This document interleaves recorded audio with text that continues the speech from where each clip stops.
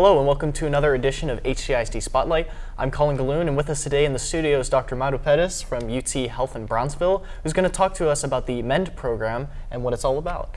Well, Dr. Perez, my first question for you is, how long has the MEND program been in effect? First, thank you for hosting us, for having us here. Absolutely. We really appreciate it. And the MEND program, we've been running the MEND program through the UT School of Public Health for 4 years now. In the Brownsville area, mostly San Benito and Los Fresnos. Just recently, just last year, we started working in the Harlingen area. So it's been, to this point, we've served 1,900 kids in the Harlingen area. We've served 130 of those 1,800. 130 are here in Harlingen, but we plan to offer continue serving children here in Harlingen.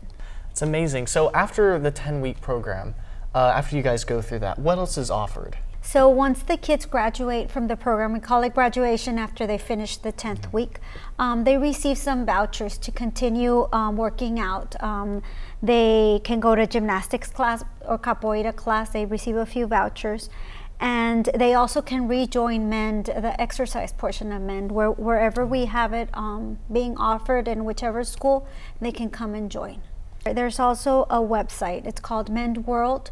And through that website and through a little box, we give them where they can track their progress, and they can link to different places. They can kind of stay up with it. Yes, so the MEND program offers that as well. That's excellent.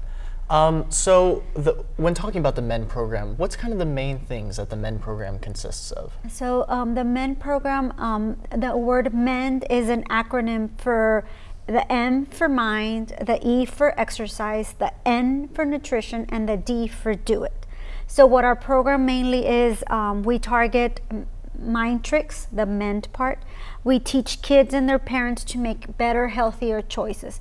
So we talk about, for example, making them realize that our first reward, like when we offer a reward to our children or when we ask for a reward, most of us ask for a reward that has to do with food. Yeah. So like if they got a good grades, you give them a candy or they get ice cream.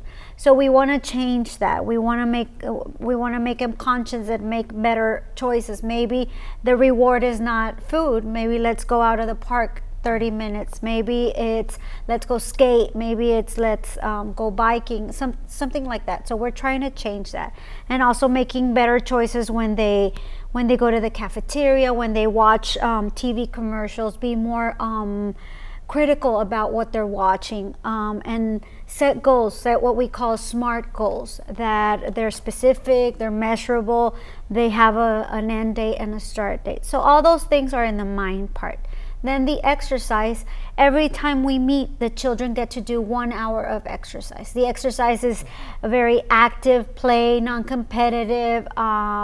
Everybody has to be active, and no one is better or worse. They're all playing together. The third letter is the N for nutrition. One of our main components is this nutrition part where every time we meet, we learn things about nutrition. We learn to differentiate between healthy snacks and unhealthy snacks, what we call men friendly and men unfriendly. We talk about refined sugars and unrefined sugars. We talk about fats. We talk about reading food labels. We visit the supermarket. So all these things we're learning on the nutrition component. And then the last word is do it. The D stands for do it, which is that's what we are. We're motivators of change. We believe that the best way to reach a healthy or live a healthier life, till you're old, is through prevention. And when better than when they're children, when you teach them these lifelong skills to make better, healthier choices. That's fantastic. So do you find that kids who follow the healthy information, do you find that they follow up with that after the program, that it's had an impact afterwards? Yeah, so we do surveys at the beginning of the program, then we do surveys at the 10 weeks when we finish the program, the intensive part, and then after the 6 months to see how things are going. And yes, the changes they peak at the 10 weeks, Absolutely. and then they lower a little bit at the 6 months, but they don't reach the But you low always part. see that progress. Yeah, that progress, and our target measure is something we called quality of life, and all kids, our target is for kids to improve at least 7% their quality of life, and we do reach that target. On average, all kids, after going through our program, they change their quality of life improves. That is how they perceive how well they can run, how they perceive socially, how they can interact with other peers, how they perceive their feelings, so like if they're angry, sad, like all that improves after the 10 weeks and after the 6 months. Yeah, there's something really similar with that. My mother's also in nutrition, so whenever she's a dietitian, so whenever she follows up with people, you know, there's always that monitoring of like if they've been eating the right things, if they've been doing the activity. So that's a very important part of it. Absolutely. So when you look at these the kids that you're trying to affect, why is the target age like 6 to 13? So MEND is a research-based program, and that's how it was designed.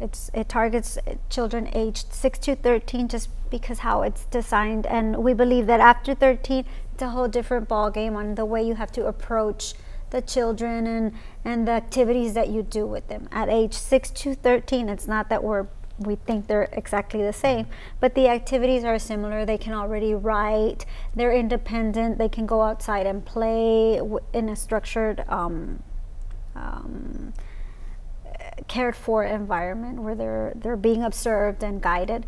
But it's just the research behind the program that we chose. Yeah. But it doesn't mean that younger children are not welcome in the program. We welcome children from the age of 2 years old to 13. Over 13, we don't accept. They can come, but they do not fully receive all the perks like the T-shirts and the water bottles. They don't receive all the perks, but they can still receive the information and participate on the activities.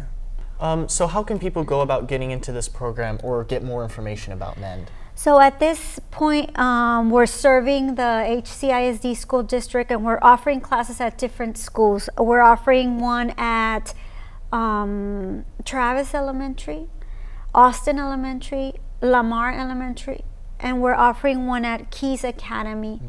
And in April at Rodriguez Elementary. But all this information is in our Facebook page. You just access it through MEND RGB, and the calendar is there for the classes. We're going to continue to offer programs, one in the summer, and in September another batch of programs. When participants join the program, they receive T-shirt, a book in English or Spanish, they receive water bottles, they receive a backpack, and every week we raffle like balls, jump ropes, to make it, we want to promote activity but also to promote program participation. And at the end we raffle a bike to those children who follow through at least half of our program, like 10 weeks out of the 10 sessions out of the 20. So you receive a lot of tangible things, but most importantly, you receive lifelong skills to live healthier life. Yeah, absolutely. Yeah, that's fantastic. Well, again, I want to thank you so much, Dr. Perez, for coming in and talking with us today. Well, that's going to end it for this edition of HCISD Spotlight. Be sure to like us on Facebook and subscribe to our YouTube channel. And until next time, I'm Colin Galoon. Thank you so much. Thank you so much.